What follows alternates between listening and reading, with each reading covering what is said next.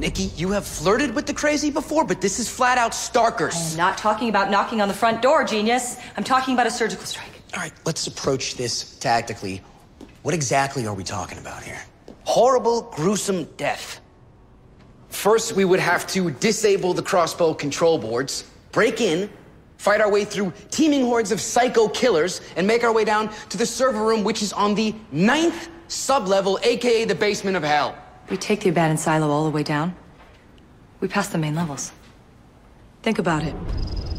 If we go in through the exhaust vent, it would lead straight to the server room.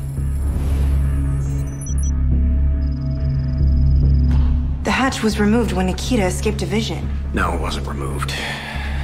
It was sealed by me. We welded it shut with steel brackets. We can blow through that.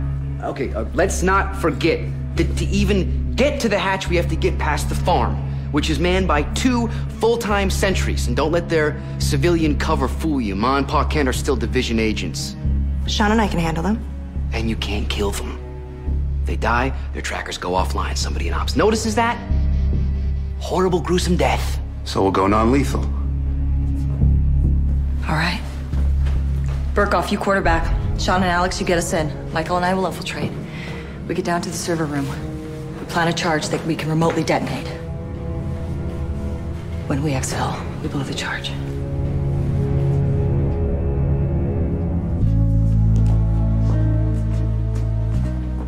Hey, listen, Nikki. I really hope this isn't the last time we ever see each other. Thanks for reminding me, nerd. I'm the one whose ass is on the line. I know.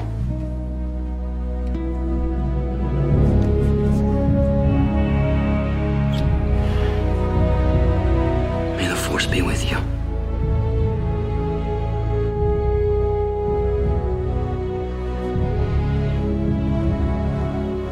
Mikey, you can kick my ass when you get back, okay, buddy? Will do.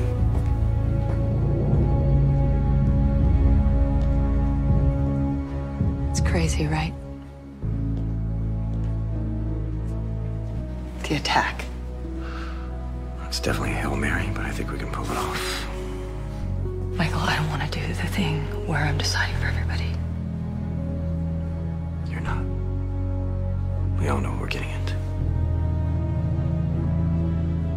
If this goes wrong, my worst nightmare is dying in that hellhole without you. That's never gonna happen. You can't get rid of me that easily.